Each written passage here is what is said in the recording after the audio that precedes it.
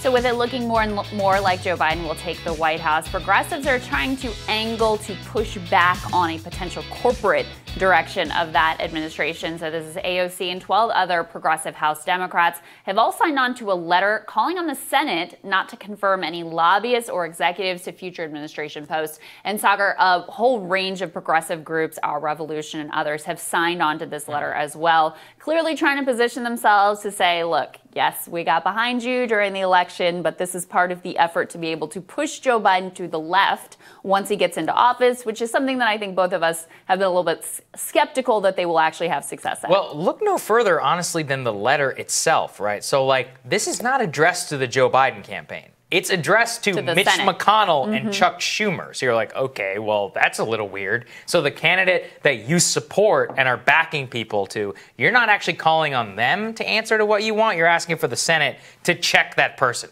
Okay, already a bit strange. But you go and you look through at what this is. I mean, I think it's just for headlines.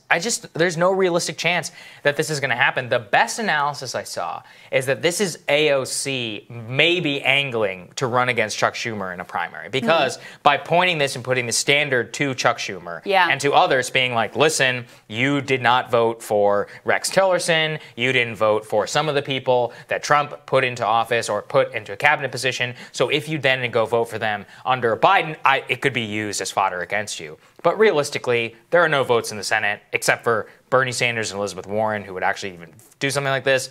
I doubt Elizabeth Warren would even vote against it, but we'll see. And so it just seems like a bit of a ploy. I mean, there's no real power here that they have to enforce any of this. There's no reason in the Senate or the Biden campaign really should listen at this point. Well, we saw early on when Joe sort of clinched the Democratic nomination, there was a list of progressive demands that was issued, and it got a lot of attention. The Biden campaign was basically like yeah, no. That's nice, no. And so I see it. Look, I'm going to give it a little bit of more of a charitable read. That's not just about AOC posturing to potentially primary Chuck Schumer, although that's something I would certainly be down with.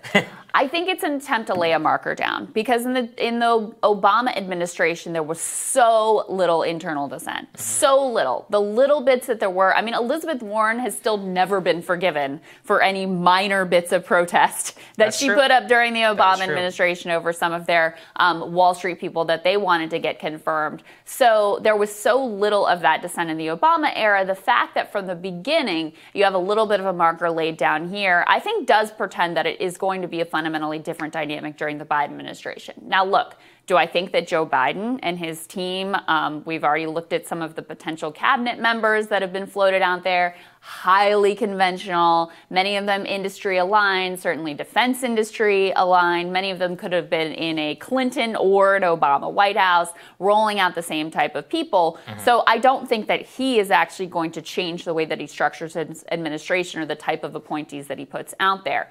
However, I think that what you will see is a much more fraught internal dynamic and a lot more of public criticism of this administration from within the Democratic Party than you ever saw during the Obama era. That sets up a different dynamic for 2024. It sets up a different dynamic in general moving forward as this fight for the direction of the Democratic Party continues to unfold. It's possible. I kind of see it as more of it's almost the way that never-Trumpers have handled themselves with the Trump administration, where they're all going to go along with the single biggest priorities. They all voted for Trump, like all of that. People like Sass and John Cornyn, who I covered in my radar, but they'll rhetorically lay down their markers. I mean, look, let's see. I don't think they're actually going to do anything. I mean, and even if they wanted to, she's got 4 votes, maybe 6 votes in the House. How many votes you got in the Senate?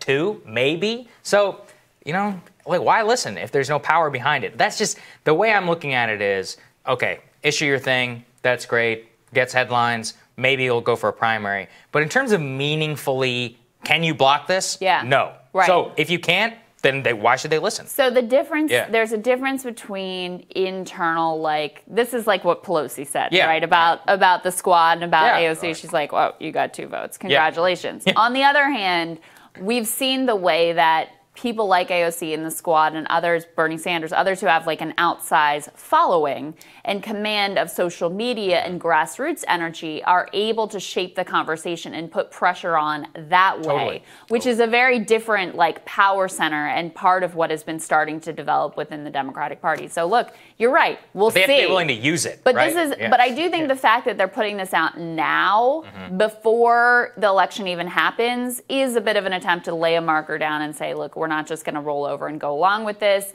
We're going to make you have to answer for any sort of, anti-progressive or anti-populist moves that you make here. Well, let's see. All right, we're going to have more Rising for you after this.